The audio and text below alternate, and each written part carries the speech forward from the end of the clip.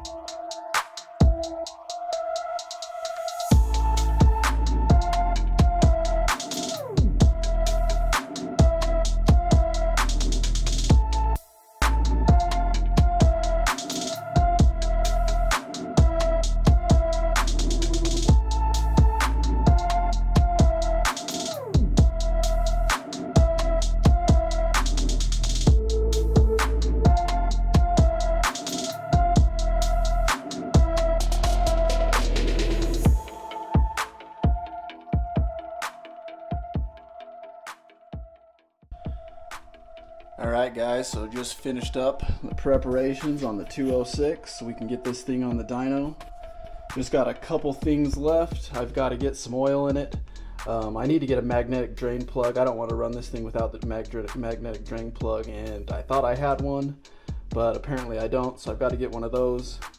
And then once we get this thing on the dyno, I want to do a leak down test on it. The compressor's sitting out in the garage.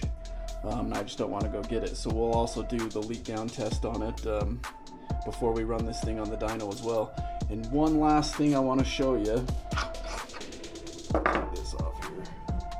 See if I can do this with one hand. Is I'm going to be running this thing without a clutch. So I've got this little direct drive setup I want to show you, and this is just the spacer from my Hilliard clutch.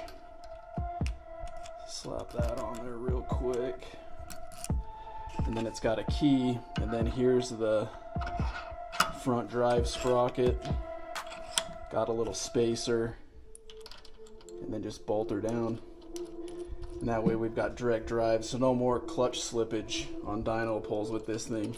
And I've done a few with this since I've some of the other videos I posted, and this makes a huge difference on the dyno results, so look forward to showing you that. And I've got a little logbook going just so we know where we're starting here.